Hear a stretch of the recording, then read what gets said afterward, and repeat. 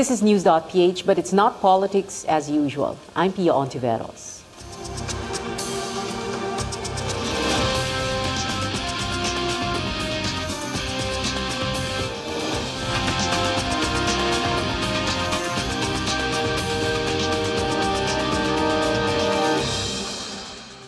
With us is Aika Robredo, daughter of Congresswoman and Vice Presidential candidate Leni Robredo, the late DILG Secretary Jessie Robredo. Good evening, Aika. Thank you very much for being here. Good evening, Pia. You have this big, wide smile on your face. Parang wala kayong pinagdaanan. No, it's more of I think we've now accepted that parang before the struggle was the decision.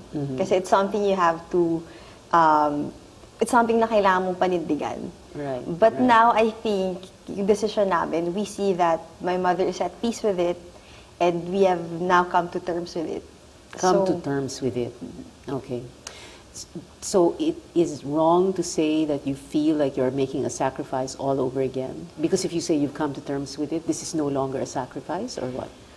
Parang it's unfair kasi to say that it's only us who is making the sacrifice. Kasi even before, parang ngayon na we're all on board, masyadong maraming ibang taong nagsasacrifice with us. When I say we've come to terms with it, it's something na buong-buong tinanggap namin na nandiyan na kami. Sacrifice siya in the sense na alam namin kasama siya sa pagtanggap ng mom ko dun sa pagtanggap ng mom ko dun sa hamon na tumakbo siya. But at the same time, kasama niya na kami dun. Okay. Can you describe in detail what those days of discernment were like for you and your mom? You meaning you and your sisters and your mom. In detail, because we already know now, okay, you came to terms with it and you had that official announcement. But you didn't really tell us what happened. Actually, now that I look back, parang it's sort of a blur. Kasi it was from one end of the spectrum to another. We started with a hard no. What was asked lang was, my mom was told to just, be open, just to think about it. So yung initial lang na sinabi niya sa amin was, let's pray so we'll know what you're meant to do, what the right decision is. Kasi tingin ko kasama dun, sabihin natin, apprehensions aside, siguro kasama dun yung takot that you will make the wrong decision. So many nights, until one night, my mom finally said na in my heart, I feel that I'm being called to do this. But I won't do this without your blessing. So parang when she said it, at that time, parang kami, hindi pa rin. But there's this unsettling feeling na, yung tanong namin is, if my dad was still here, what would he have done? And parang sigurado kami na he would tell us to support my mom. He would have responded to the call. Yes. He would have said, yes, Leni, run. And you girls support her. Yes, he would have said he would have told my mom na, yes, run. Wag mo talikuran yung mga humingi ng tulong sa'yo. And kami as his daughters, yes, support your mother. Parang ganun. Yeah. Let's go back to yung sinabi mo na it was a hard no at the beginning. Why was it a hard no for you? Ako personally, we all have our reasons. But personally, for me, my instinct was self-preservation.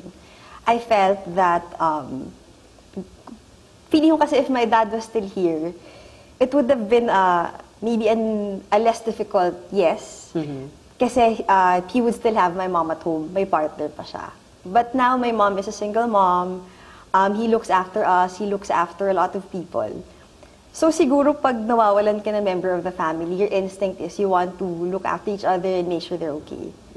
So yung feeling ko at the start was, nasa line of fire kami lahat, if she's gonna do this. Yeah, oo. So parang ako, pwedeng wag na tayo-tayo na lang ulit. But self-preservation itself is not an entirely bad thing. I mean, like you said, no, you want to protect those that you love most in the world.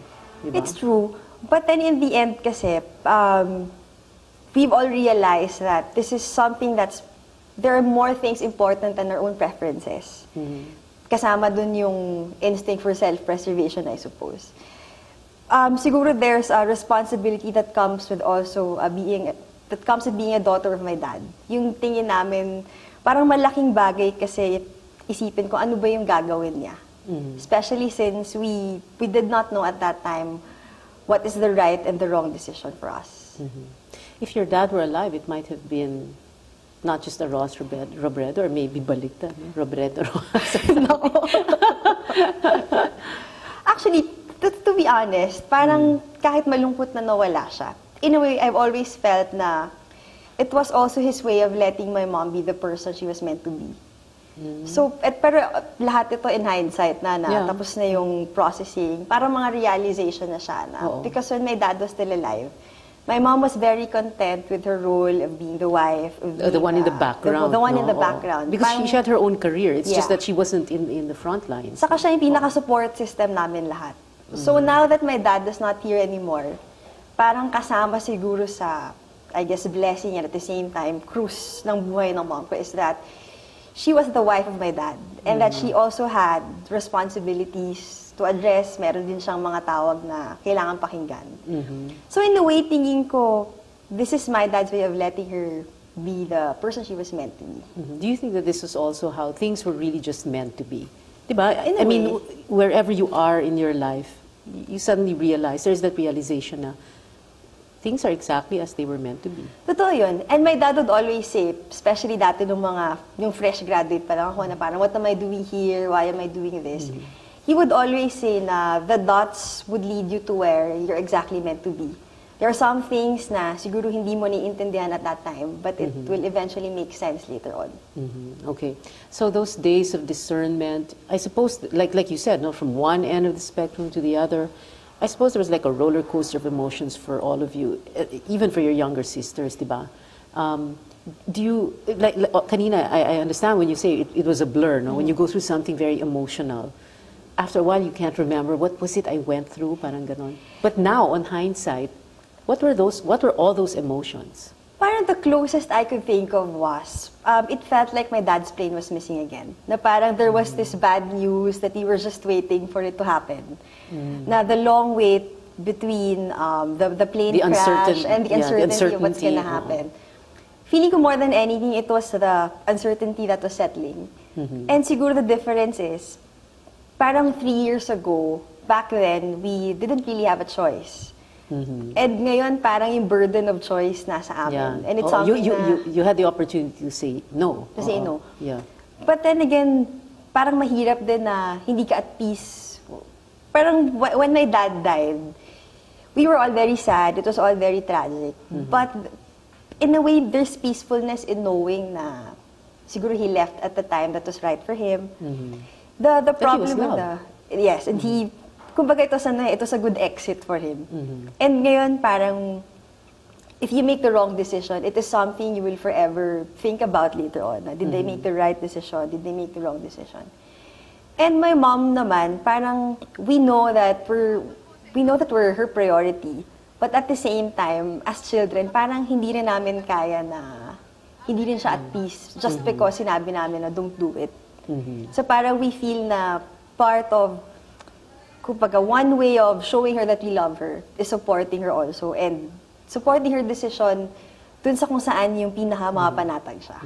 When you say it felt like your dad's plane was missing all over again, when you're waiting for news kasi no, about a loved one, there is that feeling na parang, alam mo yung, parang umaatras ka kasi you're trying to push it away. That's true. Parang ganun din ngayon, yung parang, nako, ito na, my mom's going to decide and I don't want this.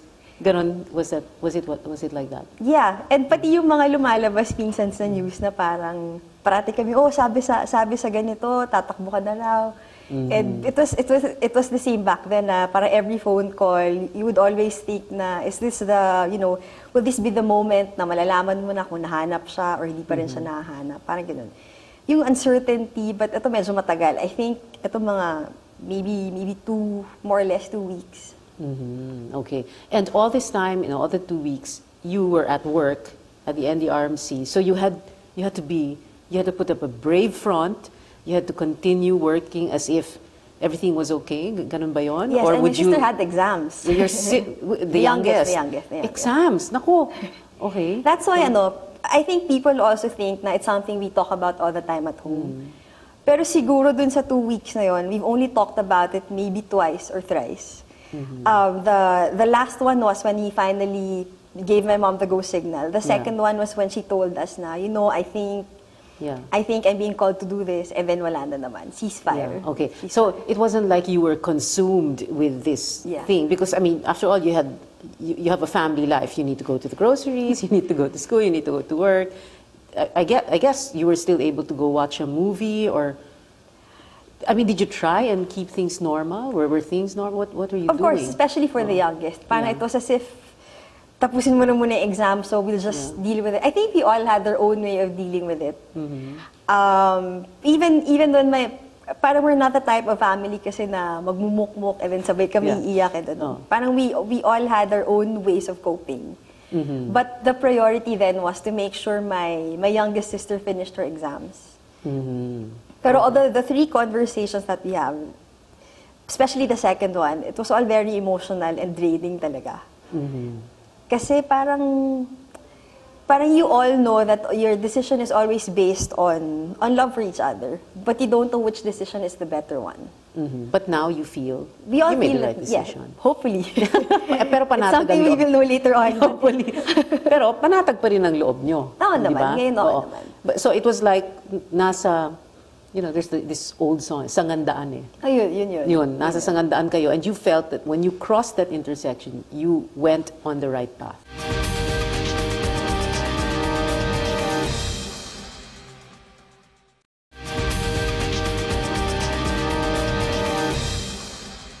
When did you recall the first time someone from the campaign spoke to your mom about running for vice president? And who was that person who spoke to your mom?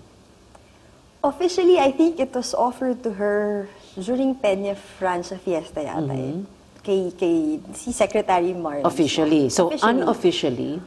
Unofficially, I don't know who talked to her directly, but I think the first person who mentioned it was, I'm not very sure, I think si Senator Osmeña. Parang flinote niya, I think he mentioned my mom somewhere. Pero parang at that time, kasi we felt it was a joke eh, na parang, uy, nabanggit ka, mag-VP ka raw. Parang for us, it so was... joke, as in natawa na lang kayo, gano'n. Oh, pero parang at the same time, Ganun. sabi ko, hindi mangyayari yan. Because initially, we all thought that after her first term as congresswoman, she will stop na. Parang, when she ran back in 2013, she was telling us na, transition lang to. I'm just addressing an internal local party problem. And then after this, tapos na. Yeah. But then Ganyan again, palagi, no? yeah, towards the end of parang nung maybe early 2015, I think even my sisters felt na, parang sige, feeling namin mag-re-election pa to. I think my youngest sister was telling her na, basta sana this time around, you don't tell us hours before you file. Parang tell us naman days before or a week before what you intend to do. Hindi tulad the last time. Okay. A campaign is always life-changing, di ba? And so I'm sure you guys have determined how it's going to be life-changing for you and your sisters. Well, how is it going to change? For starters, I'm resigning from work. Actually, yung position ko naman kasi sa OCD, Office of Civil Defense, it's really coterminous with the administration. So parang napaaga lang siya by a couple of months. The youngest sister... So wait, so you resign from work and then you'll be with the campaign? I'll be full-time with the campaign. What will your exact role be? I'll be one of the head of the volunteers. And I think on some occasions, I'll be asked to represent my mom if she's not available. Si Trisha naman, the second one, we're still discussing if... Parang she's telling taking us, medicine, di ba?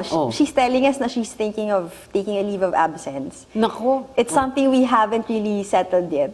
Parang we would like to discourage. I think my mom and I are one in discouraging her, but at the end of the day, it's really her decision.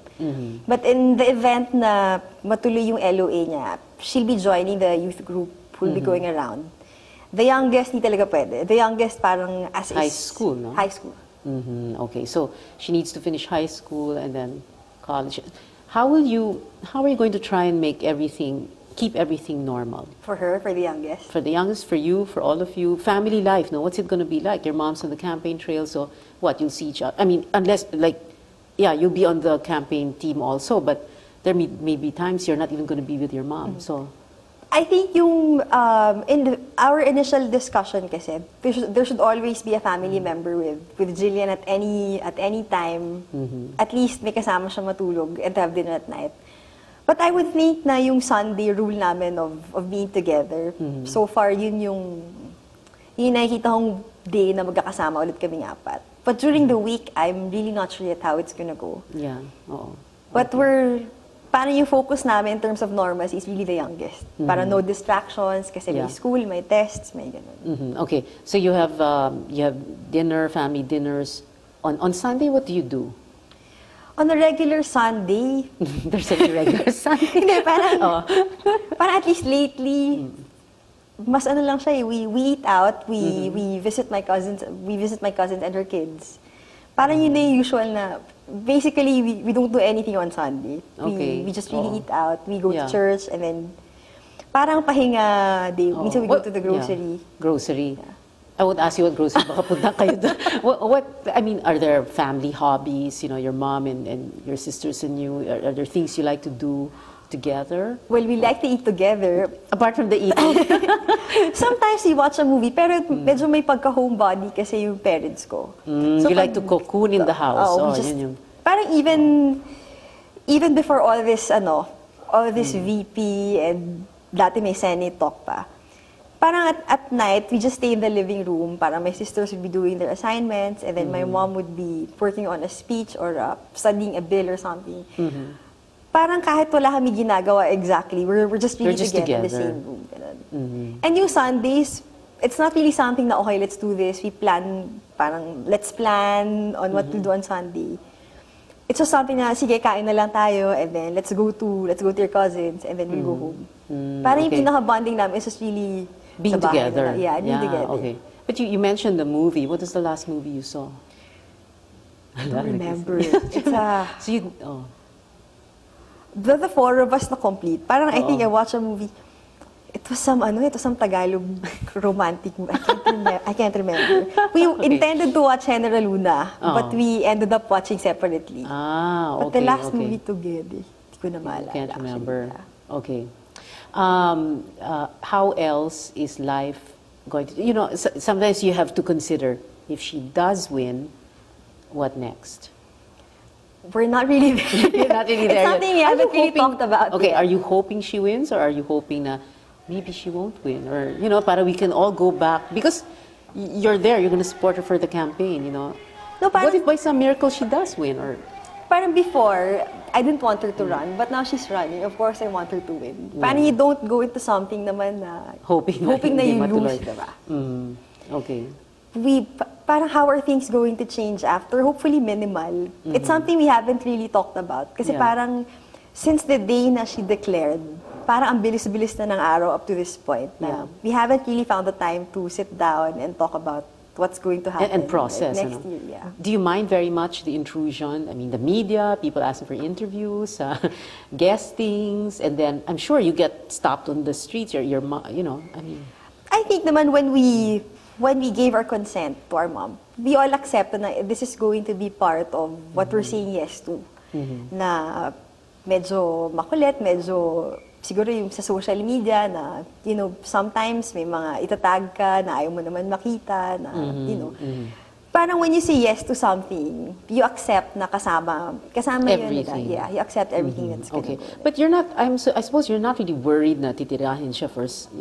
Because, I mean, kumbaga, ano kayang pwedeng black prop ang gawin kay Leni Robredo?